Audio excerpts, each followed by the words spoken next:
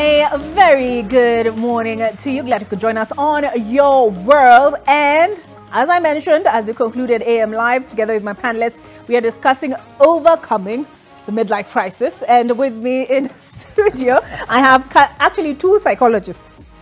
Yeah. So I have Catherine Kidaka. Sorry, I can't read my own handwriting. And we have Julius Kuti, who not only is a psychologist, is also, you teach psychology. Psychology, yes. Yes. So, midlife crisis, is this a real thing? The only thing I know about it, personally speaking, is, should I have used doctor? Or whatever. It's fine. It's okay. Oh, okay. It's all right. Okay. Catherine, what I see in the movies. That somebody who's going through a midlife crisis happens maybe in their 40s, late 40s. Yes. And it's a fear of growing old. And I this is just in my mind, right? That it affects men and that they want to go out and buy a fast car and they want to trade up to new models, even where their companions are concerned. You got the pun? Yeah. So, Catherine, what is this midlife about? Thank you for having us here, and good morning, viewers. And then, actually, it's a real thing. Allow me just to mention that even the psychologist, we have a renowned psychologist by name Erik Erikson. He talked about developmental stages. And one of those is what we call generativity vis-a-vis stagnation. And midlife crisis falls in that stage. So it's not just something that is made up. It doesn't just affect men, it affects women as well. Really? Sure. Yeah. Like Cher, who's dating a 30-something or a 40-year-old woman. We'll get to that. We'll get to that. We'll get to that. So it's not just a thought. It's something that happens. It's real. But it doesn't have to be. I need to give you hope. It doesn't have to be. Know that everyone must go through midlife crisis. Okay. When you manage well, particularly the stages before, then you don't have to get into that deep. You know, life looks like a U. So you start on a high, then midlife crisis is at the low, at the bottom, if it's not well managed, but you can bounce back. But it doesn't have to be that way. So it is real, and it happens.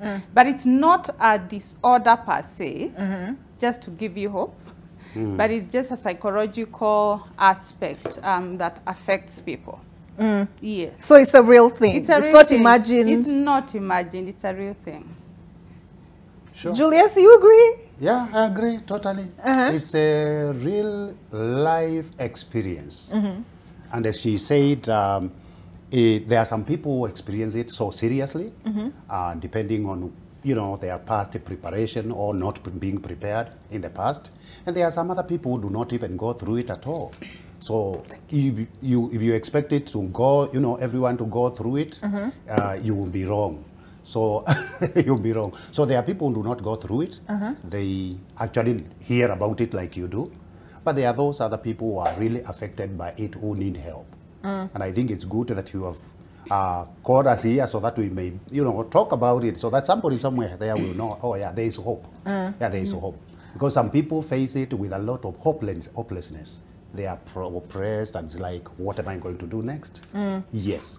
All right. So, Catherine, what is this midlife crisis? Yes. What is it?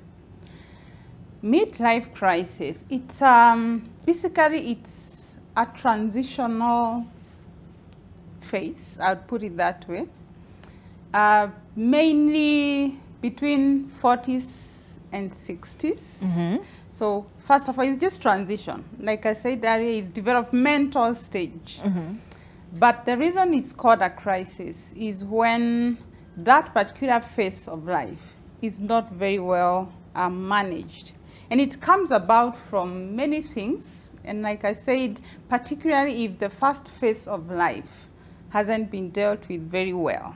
Say, for instance, career-wise, the societal expectations is that by the time you're 40, I'm just giving, it doesn't mean that it has to be this way. Yes. Or you've already married, you already have your home, you already have your children doing. What happens to that person who is not even married? I'm just giving an example. So when certain things, the societal norms are not met, an individual may find themselves in a crisis, in that state of reflection, you know, reflecting and thinking like, I'm not doing well, I'm not where society expects me to be.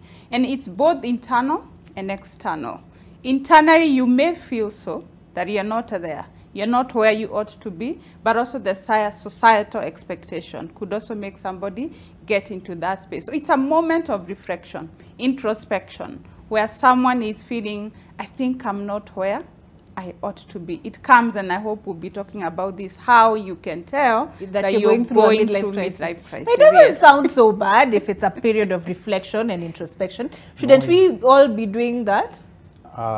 What is that? Introspection and reflection? Yeah, we should do that, but you see, it depends on the way you approach it. Yeah, because some of the people will not know how to do reflection because they are not, you know, they are not prepared for it. But once you are prepared for it, then it doesn't really become a bother to you. Yeah. So this is a period that can be managed by people if they have been prepared in advance. The only thing that comes in people's life is when you face it like you are not prepared and you are, this is you and it. Because as she said, as Catherine said, it's a period of development where sometimes you get into that period without even knowing, and you are there, you have a family, you don't know how to behave, you have, you know, aspirations that are not coming true, you have goals that are not even, you know, being fulfilled, and it's like, now, so what next? What am I going to do? And that's where people start panicking, and life starts changing, and they start behaving funny. I think those are the things we... Behaving funny. Ayabas. What are the symptoms? How do I know I am going through a midlife crisis? Wow, that's a very good question. I think the first and foremost is that it comes like a form of panic. You know, suddenly I am 40, I am 50. You know, just like that moment of, you know, like a panic mode kind of a thing. But others would be, you know, introspection, and that comes with anxiety, comes with fear, comes with just a sense of hopelessness. It comes with even behavioral change. Suddenly, the hairline is declining, and as somebody was saying, you have an airport, and you're thinking, I'm no longer the handsome guy that I was. That is so funny. Somebody mentioned that yesterday. I've never had that one. Thanks for that. The airport. Yes, the airport. Oh, I see.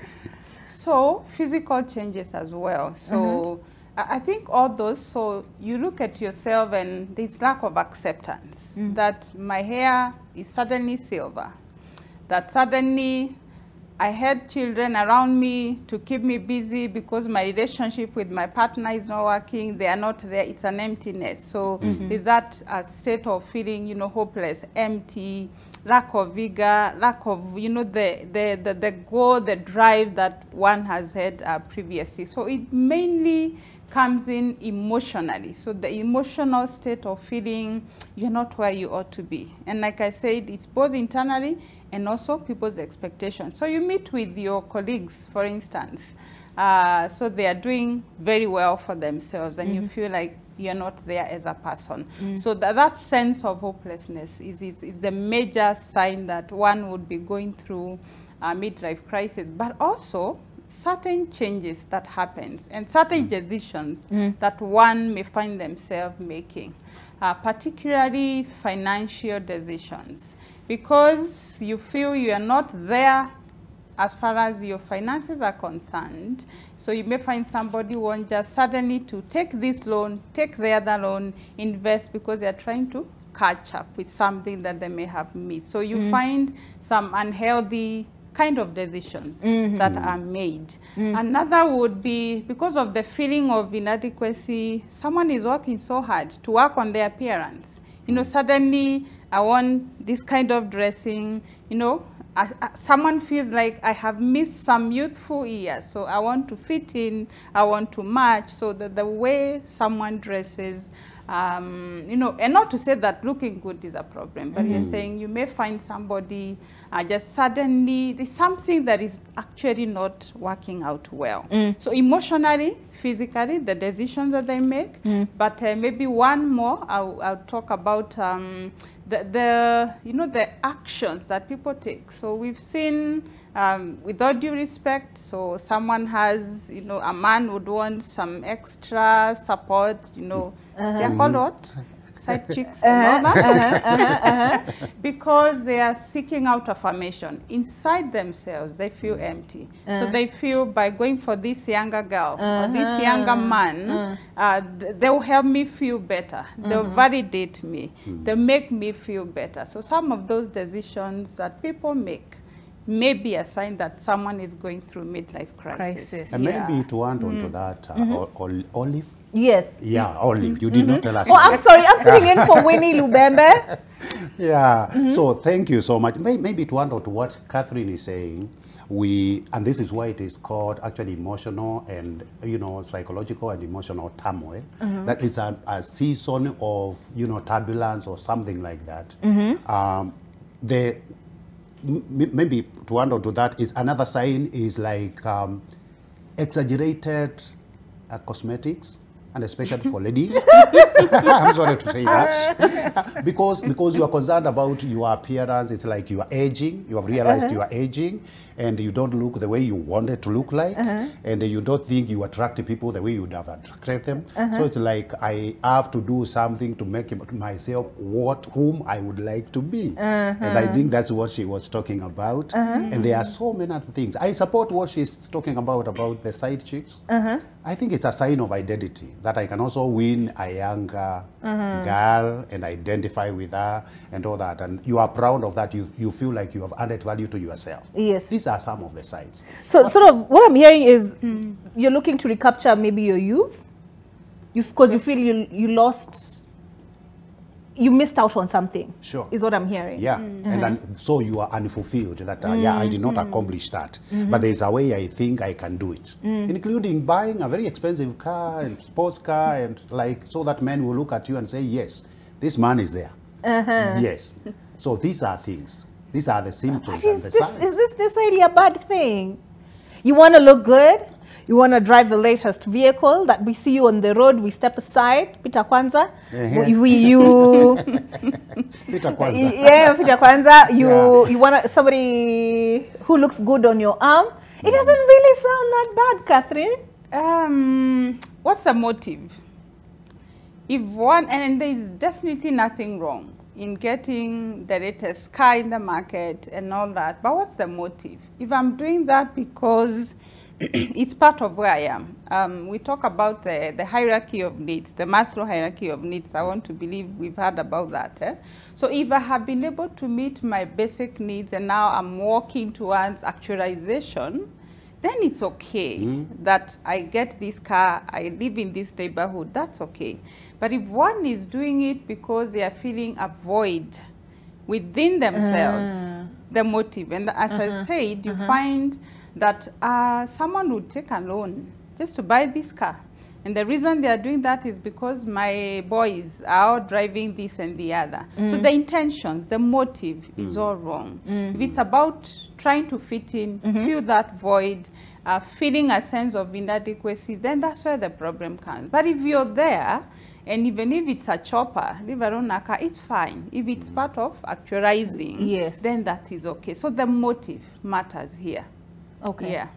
There's this, what do we call it? The Cheers Baba kit. You know? But what I'm hearing is that what your proponents of self-acceptance is what I'm hearing. Yeah, sure. Julius. But if I'm not happy with where I am, and I'll ask the same question I've asked Catherine, if I'm not happy with where I am, and I want something better, and I look at the clock and I realize time is running out. Yes. I need to act, and I need to act now. Isn't that what all these self-help books are about? Believe in yourself, trust yourself, take that leap of faith, take that loan, buy that car. You only live once. Yeah, you are right. You are right, taking that loan, but you need to do it carefully because you need to only take a loan that you can repay.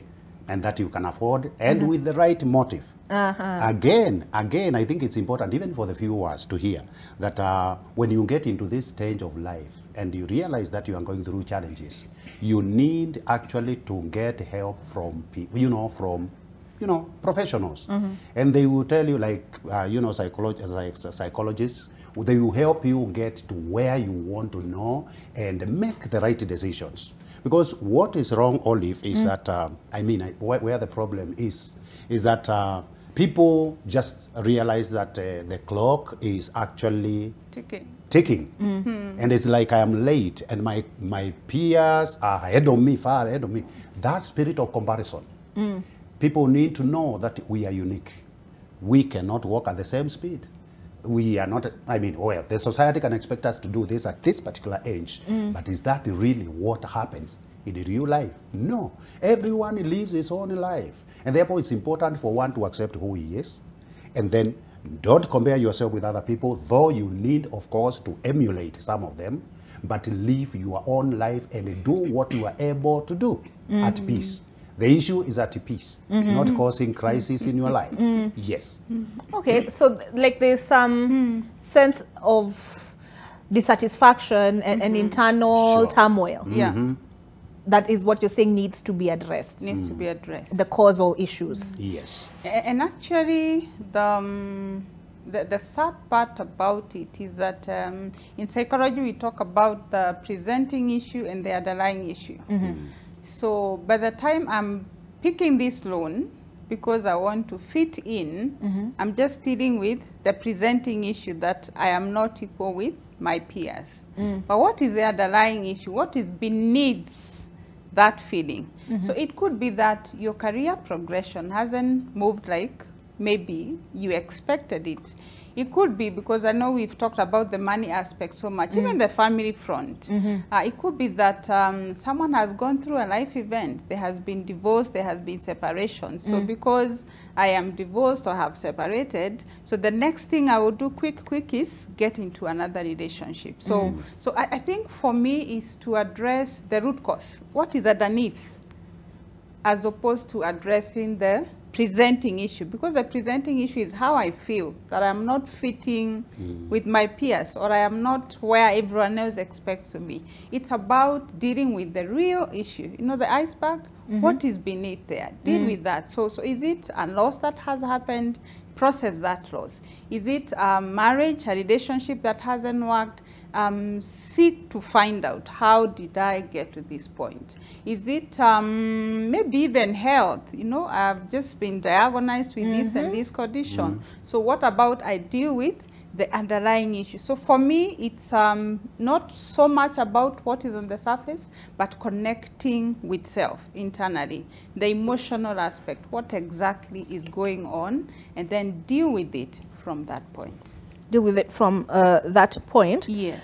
Olive, I feel, as she says, the key thing in this is actually self-awareness. Okay. Do you know yourself? Do you understand your values? Do you know where you are going? Do you know? That's so that you discover, like, what is actually the cause of all this turmoil. Where is it coming from? And then the second to that is, how can I get help? And I think that's where the problem comes in. And I'm glad that this program has been brought around so that at least the few that are listening will know that there is the answer to where can I get help from.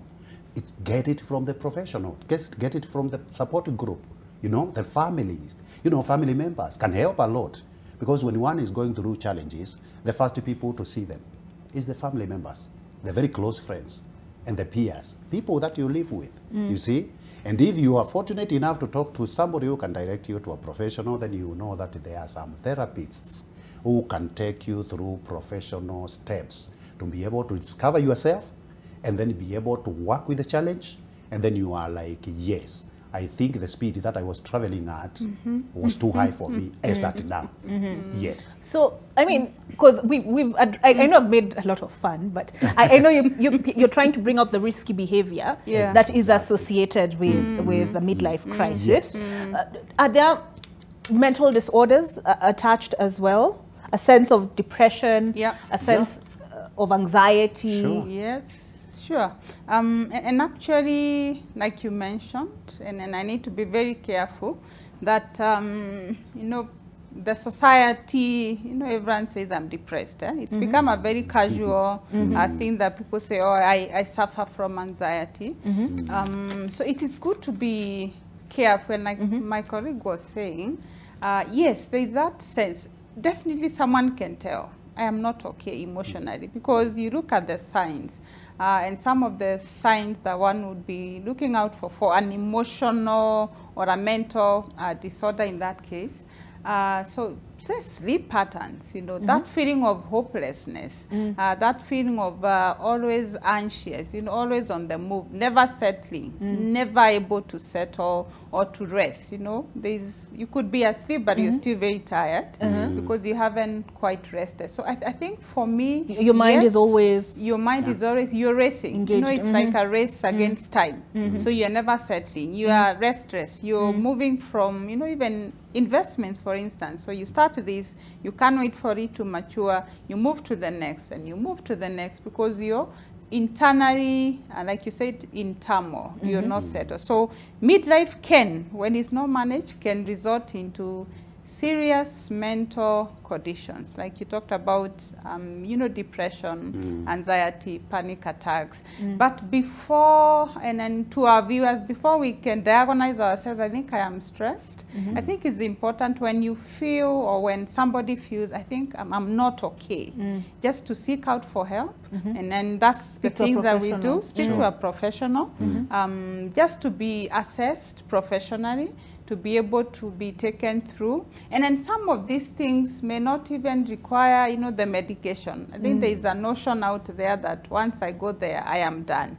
No, it might be something as simple as self-care, you know, practicing mindfulness, practicing relaxation techniques. So it doesn't have to be so major. It may just be changing your pattern, working on your routine, you know, just something that is within our scope, but that can be well guided by a professional. But what you're saying, yes, if one is not managing midlife crisis well, it could easily result into, you know, the anxiety and the depression.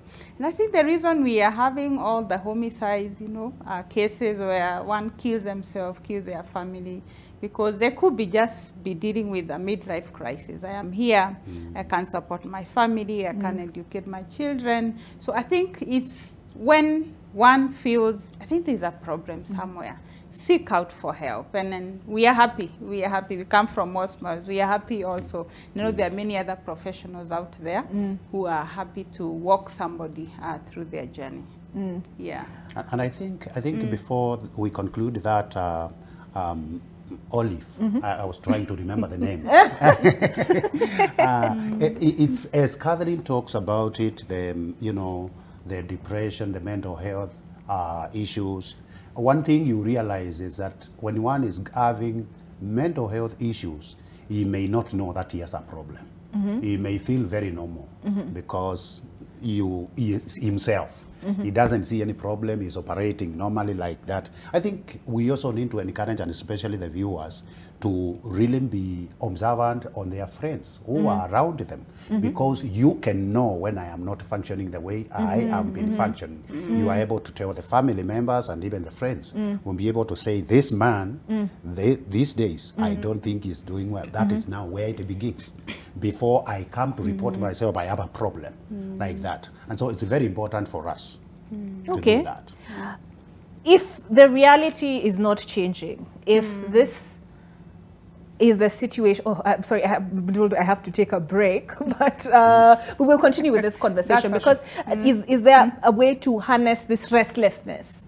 I'm not happy with where I am in a positive way, such that I initiate the changes I need to make to get where I want to go. So is there a way to harness that for good? And then also, if my reality is what it is, how do I get to the point of self-acceptance on the other side of this break?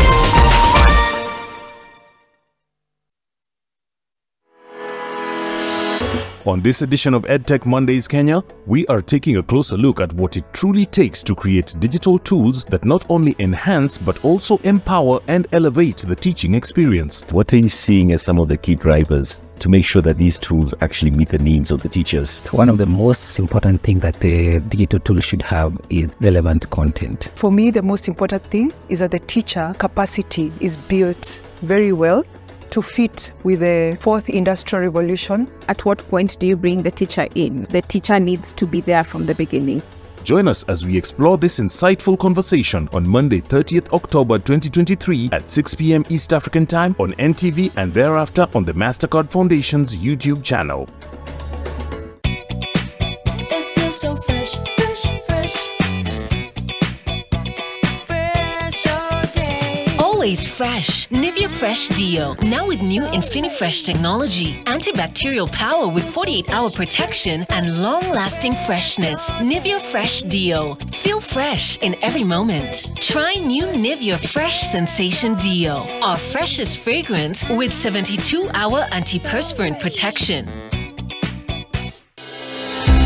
In a world that's constantly on the move, where every day counts, it's time to pause, reflect, and secure your tomorrow. It's more than just setting money aside. It's about building a foundation for your dreams. This Tuesday, in celebration of World Savings Day, NTV engages strategic partners, prominent experts, and a renowned moderator for a live panel discussion to dive deep into the world of savings in Kenya. Catch the discussion live on NTV and simultaneously stream on our social media platforms this Tuesday, 31st October from 8 p.m. to 9 p.m. and find out why savings are important and get advice to help you make the most of your hard-earned money.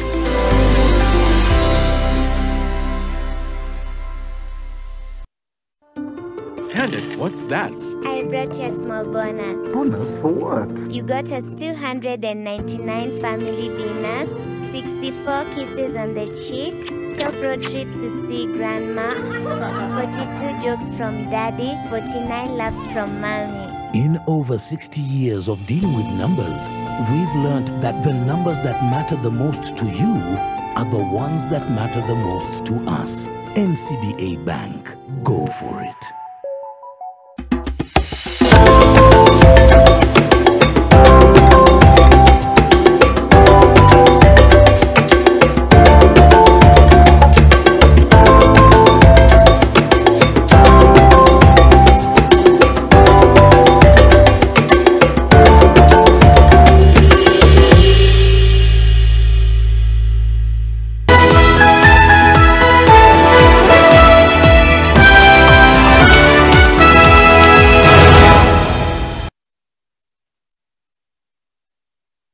All holders are notified to report and surrender unclaimed financial assets to the Unclaimed Financial Assets Authority (UFAA) on or before November 1st, 2023. Visit www.ufaa.go.ke and get started.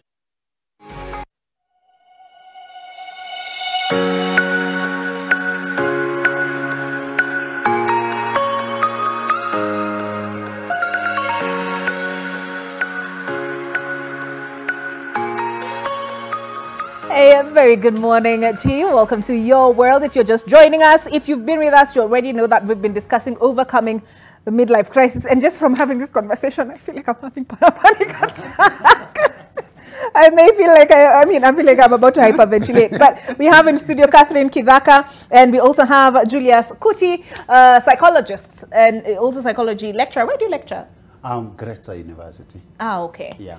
So, I mean, sijui kama mimi yangu ni midlife crisis, but I can imagine the sense of wanting to hyperventilate if you feel like hujajipanga venye unafaa in terms of, okay, if I lose my job today, I'm this age, can I get another job? How will I sustain myself? How will I sustain my family into my twilight, you know? So I can understand that sense of helplessness. How can we harness that feeling of restlessness for good? Catherine. Thank you. That's a very good direction that we are taking our viewers. I think first and foremost is to embrace reality. Unfortunately, we tend to live in a bubble. Like, there's what we perceive, what we think should be happening, but what is your reality? Your reality could be, I will be retiring in the next 3 years, and I'm yet to do A, B, C, D. Your reality could be, I have this, even terminal illness, or my marriage has just ended. So it could come in different dimensions. So for me, first and foremost is embrace the reality. Not to say we don't have dreams, but just to know this is where I am. So first, embrace reality. Secondly, I would say, what about reevaluate one's values, one's goals? I may have had these gladder visions, you know, when I was young. You know, by 20, I would do this. By 30, I would do this. But are those values and goals realistic, or have they been attained? They may not have been attained. So once we have embraced that this is where I am, secondly, reevaluate the values, the aspirations, the goals. What has worked? What hasn't worked? And what can I do with where I am? So to give a case example, so I started this business, it didn't work. I still have a loan to repay. So what is the reevaluation that I can do? What about I'm living in this neighborhood, I'm paying this amount of money. What about I move to maybe a slightly cheaper house? I'm just giving an example. So embrace the reality, reevaluate your values and your goals, just to help you now move with what you have. But maybe from there, the other thing would be, you know, seek help. And then help doesn't have to be the monetary aspect. We've talked about the psychological aspect. Have somebody, a professional, to work with you, to help you process that. Because we talk about loss. You know, loss we think is death. But even our lives themselves, we could be going through loss. And a loss that I had this dream, or I had this job, I had this status quo in the society, but now I've been fired, so I don't have a job. So how do I then reevaluate my values and my aspirations to get to where then I want to go? So I think for me, once we are comfortable in that space, then we'll be able to move forward, because help is available. Professionals will help you to walk through the next phase of your life. Like my colleague said, family will help. There are mentors, there are support groups out there. You know, if it's a terminal illness, there are support groups that can help you, you know, manage your moment and still live a productive life. So I think it's just embrace the reality, reevaluate, see what can work, and then move forward with help. The way we cope is so important. So you may find somebody, because I have lost my job, I'll drink, or I'll take this other coping mechanism that is not right. So that doesn't help. It just makes things even worse. So as you seek help, you're helped, you're supported to deal with the issue in a better way. And self-awareness, like you said, you know, just self-awareness. What are your limits? What can I handle? What can I not handle? So that self-awareness is also very, very important. So those will be my three key pointers for that. Okay. Yeah. But I mean, I imagine, how do you deal with not comparing yourself? Because you're talking about self-awareness, self-acceptance, but it is human to compare yourself to your peers, and especially now with social media. And let's say you go on social media, hi Bernard Dong, you see Bernard Dong very busy at the gym, is jumping on blogs. Julian Zamboko is tweeting about market and things like financial investments, and you're like, what is that? I don't even know the definition. I mean, you know, so you see, and then maybe you see somebody and they're happy with their family. No, Julie's like, kwani me? So how do you deal with I know you not said comparing yourself to others, to other people. Yes, I'm glad you have even mentioned the social media comparison and all that, and the things that you watch. It's good even for the viewers to hear this, because we are all in the social media. You will realize that when you get into the social media, Olive will portray our best, you know, the best of our life.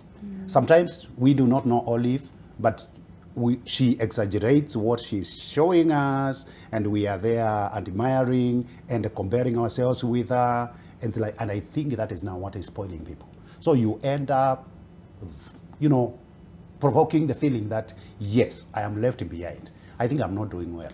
I think I'm not good enough. And from that time, you are like looking at yourself from a negative perspective. I think it's important as we talk about accepting reality. Who am I as Kuti now? Who am I? This is who I am. I look at my finances. I cannot afford an helicopter. So this is me. I cannot live in a certain, you know, neighborhood or something like that. And therefore, when I accept who I am, then as she has said, I will be able now to say yes. So what do? Then I will live the kind of life that I can live, and that which will give me peace, and that which will identify clearly who I am, so that you don't live in assumption. You don't live somebody's life. And you are, you know, when you live somebody's life, you live struggling, borrowing, paying, and every time borrowing from. There are people who live like that. They live on borrowing. They pick from you to pay the Lord. They pick from somebody else to pay somebody else like that. That's not life. That's how you must end up with problems and challenges. So what you do to get yourself out of this and out of comparing yourself with other people is, one, accept who you are. Number two, you are supposed to now to, as she has said, reevaluate your goals. There are goals that you set before. And some of them are not working. Some of them you are struggling to achieve. You need to know what kind of goals I can achieve within and given time as at now. It is, I am now 57. I'm retiring in 3 years. So what are some of the financial goals that I can set? Can I build a story building with this kind of salary? No, I can't. So I will not compare myself with any other person, a friend who has built 2-story buildings. We are the same age, and maybe we were in the same class. So accepting yourself and living your own life is the most important thing. And also, have realistic expectations about yourself. Not what people want, because you may not be able to satisfy the society. Society will really expect a lot from you. But what are your expectations according to your goals as a person? You see? So when you look at your life that way, you'll be able to approach it in your own personal way, and that will satisfy you. Number two, you are not supposed to be there to answer questions about the society. There are people who do not seek help, not because they cannot seek help, but because they are asking, what will people say? I've been in Nairobi all my years. People think I am a tycoon. I'm driving a good car. They think I have a lot of money. Kumbe, it's from borrowed money, and you are stressing. I mean, you are stressed and you don't know what to do. So what will people say? That question has destroyed many people. So for the people, and especially the viewers who care for themselves, because there are people who don't care for themselves. I mean, there are people who are careless, and that's very unfortunate. We are supposed to care for ourselves. For the viewers that care for themselves, you are supposed to ask yourself, yes, people will have something to say. Even when you have not told them anything, they will still say something. But what about me for my own good? How can I get help? And how can I get out of the present situation of a challenge? That's where we need now to seek for help. Right from friends, and right from the professionals, and right from wherever you get help from.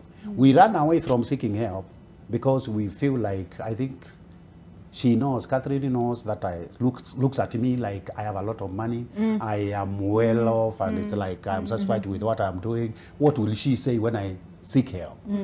It's important for us to seek help because it's for your own good. Remember, life belongs to you, and it doesn't belong to the community.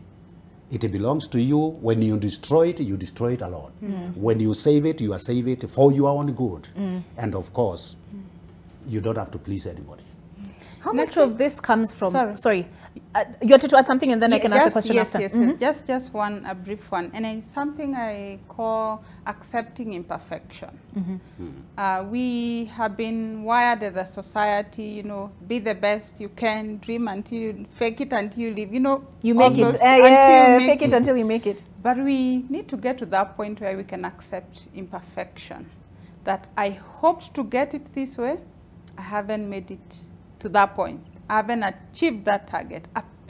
Accept a lesser, you know. Just not to say that we don't dream and we don't strive, but when things don't work, let's seek to accept imperfection. And secondly, to finish up on that, in the moment of now re-engineering ourselves, let's do it, small bits, take small steps. We call them baby steps. You are, like he said, you are 57 and you want to build a story building and your contract is ending in the next 2.5 years. Is it realistic? Maybe not. What about, instead of the story, do I start with first floor or something? So starting, baby steps, small steps, some bit of a revised kind of goal. So for me, those two things are accepting imperfection. And we say in psychology, it is okay not to be okay. So accept I didn't achieve it, and I am okay with that. And then take small steps towards achieving what you're able to do.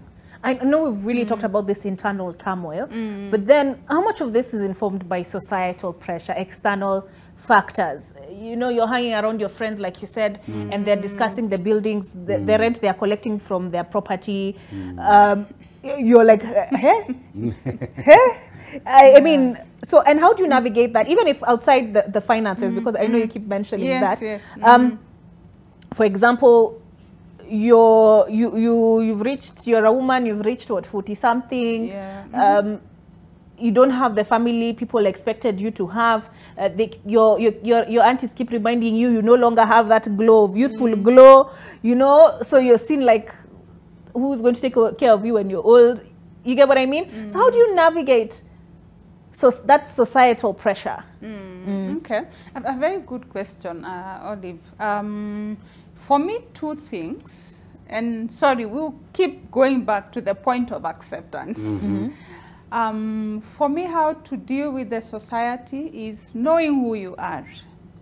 Unfortunately, we tend to live for others. If you come into this office, you're very smart, and your colleague doesn't say that. So deep down, you're smart, but your colleague didn't appreciate that. So, or even in the family setup.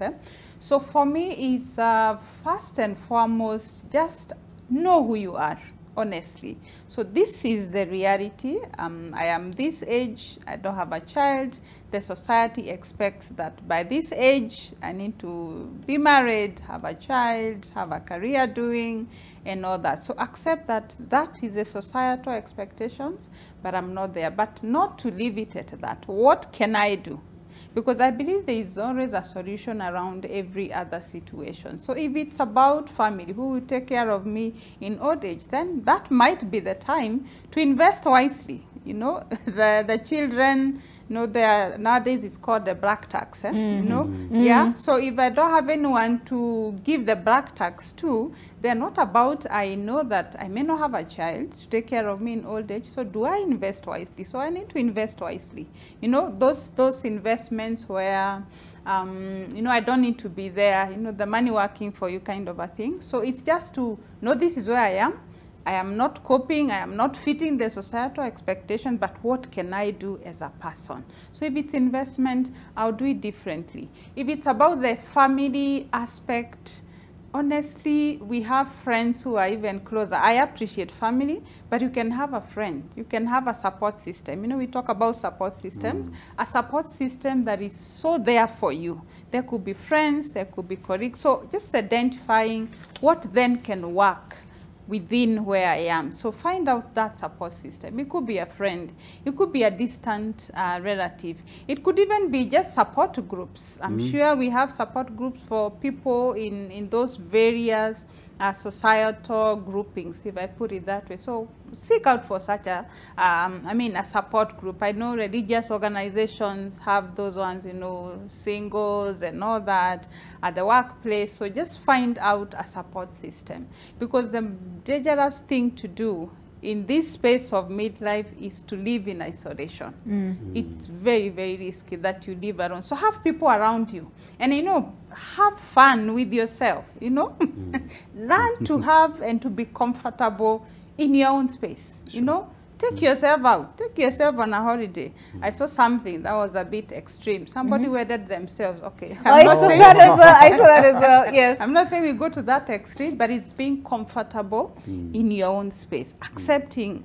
Society expects, but I'm not there. But what is within, my powers, what is within my circles, what is it that I'm able to do. So support system, find out friends, support groups, join in, even professional groupings, because we can find support in several areas.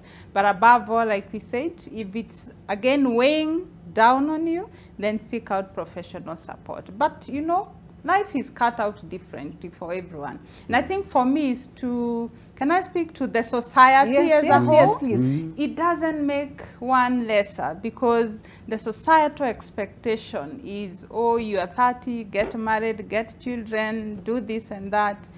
People will have different channels and journeys in their own life. So let's not put pressure.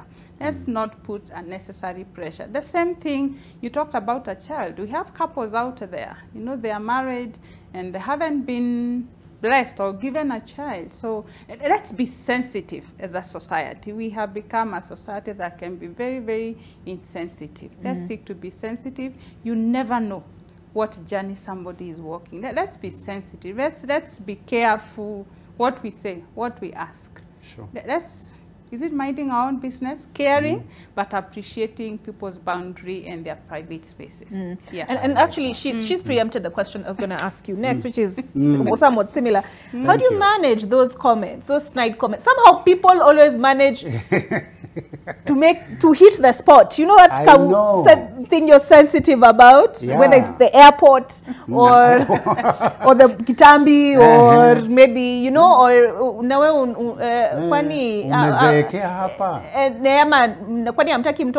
just comments like that. How do you navigate that? They will even tell you that I want to be called a grandmother and I've been waiting. What are you doing around this place? But I would say that the worst thing you can do is actually to act to please the society. As we said, you have your own life to live. Do you know your values? Do you understand yourself? Do you know your goals? Where are you going?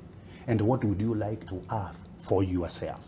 You see? And therefore, when you look at this, you may not be having a family. You may be a lady, yes, and you are not married. You are 45. And they're asking you, what's wrong? You are looking beautiful and we have been waiting. What is happening? You know that one cuts you like, because you have been waiting also. And therefore, and you cannot go telling everybody, they are not coming my way. You can only handle it silently like that. So I think the best thing that will help us is what my colleague is talking about, that you understand yourself. Know your values, know your goals, be aware of yourself, and don't act because the society is requesting. Act because it's good for you and for your life, you see. And I like what she has said, that even at a time like that, when people are really pressurizing you, learn to celebrate yourself. Your little achievements. When you get some achievement, go celebrate yourself, and don't ask yourself who else is around. It is you and you now. And every time, every season has its own ways of, people to live. So I think the way to get out of that is to know who you are, to know your values, and to know what you expect as a person, and to know that your life is not being controlled by the society. And of course, I have seen people who have been pressurized to go get married because they count the years, that at a time like now, anytime you are getting to menopause. And it's like, sure. So they are told, quickly get married. And I've seen people getting married very quickly. And if they fail to get a person, the society brings you a man. Now, what happens after that? This is not a man of your choice. So after 1 year or even less, you start fighting. Who is being fought? It is you, not the society. So I'm trying to tell the viewers that everything boils around you. It is just about you. And because it is you who want to live a good life, then I think you are the driver. You can steer your life. Yes. All right, because actually celebrating the wins, some may consider them small, but there are certain things society will celebrate and ignore others. So you celebrate whatever it is, whether you've started a new business, you've gone back to school, your self-development. So as we conclude this conversation, what should we not leave this what should we leave this show remembering at the end of the day? where overcoming the midlife crisis is concerned. Okay, thank you. It's been awesome. And then my parting shot in terms of midlife crisis is maybe where I began, to say that it doesn't have to be a crisis. One can navigate the midlife without a crisis. But in the event from our discussion here, you feel like, I think I am in that space, help is available for you. So it doesn't have to be a crisis. One can navigate those years very well. But in case you're feeling you're down there, please seek out for help. And finally, it's just to encourage the society to be on the lookout, because for sure, and especially in our country, it is happening. So let's be on the lookout again. If you find there could be a sign that someone is going through that crisis, please seek to help. Seek to encourage them to seek help. Seek to listen.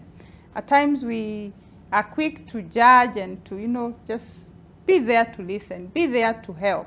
And like I like to say, as you listen, listen to understand, not to give advice. Listen to understand, not to criticize. Listen to understand, not to give your own opinion, because people are in different spaces. So let's be each other's keeper as a society. So in short, it is possible to navigate without the crisis. If you're there, seek help. As a society, let's be on the lookout and help people to navigate this phase rather safely. Thank you. Julius, if, as Catherine has said, you notice some things, because you had mentioned this earlier about somebody else, they're not acting quite like themselves. Exactly. How do you broach that subject, or do you mind your business? Well, when you notice something like that, this is when you report. Now, this is actually where you report either to the family members or to people, to key people that can take action, so that you save the situation. And actually, that's how we identify people with suicidal ideations. Somebody comes and tells you today, I am tired of life. What does that mean? It means that something behind there is talking about suicide, getting out of the world. These are some of the, or somebody tells you like, oh no, I think I don't need to live again. I think I'm so tired, and like that. It's important for us to listen, like Catherine is saying, listen to understand. What do you understand about that? There is something wrong going on with this particular person. Now, at that time, do not keep quiet. Go to the family members. Go to a person who can take action. And if you are not, that's what we experience actually in our center, in our therapy center. We get people coming and saying, you're wasting my time. I think I should be dead right now. Can you finish with me, please? I am. What happens about that? That one, you know, provokes us to now want to seek help. Is there a family? If there is no family, what can we do? We have to report to maybe the authorities so that we rescue this life, because life is precious.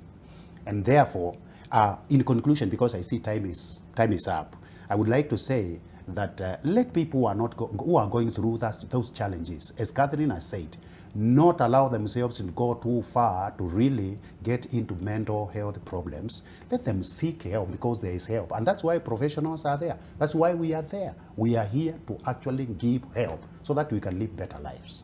All right. Thank you. I want to thank my panelists this morning for helping us make sense of the midlife crisis. I've had in studio Catherine Kidhaka, a psychologist. We've also had another psychologist in studio, and Julius Kuti. He also is a psychology lecturer. Thank you for your insight on this subject. Many of us don't think about it. Let me speak for myself. I haven't thought about it. But now that we can put a name to it, we can understand it better. Sure. So that's it for Your World. My name is Olive Burrows. I've been sitting in for Winnie Lubembe. Enjoy the rest of your day. Thank you.